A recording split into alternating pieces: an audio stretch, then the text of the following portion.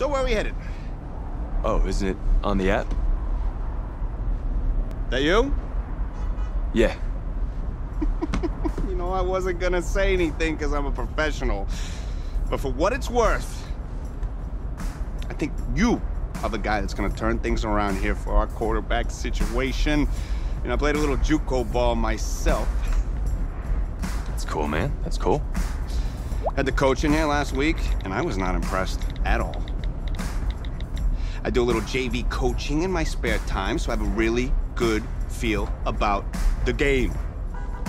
Should have told him one of my plays. He could have used it this Sunday. You know, I actually haven't even met him yet. Coach Fangio? Guy's a defensive genius, or so they say. And that's all well and good, but our defense was fine last season. Our offense was the real problem.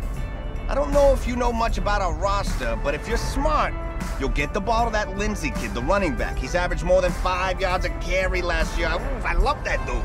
And hey, I get why Elway drafted the two of you, but honestly, I think you are the guy. And you tell Elway I said that, or I could give you my beeper and he could... Thanks. I'll pass it along. I'm not really sure how much they'll listen to me, though. I'm just a rookie. Had Chris Pratt in here last week. Good-looking guy. But I think if he fights a raptor, the raptor's gonna win. That's just me. That's just me. I don't care how many names he calls him. In fact, I actually did some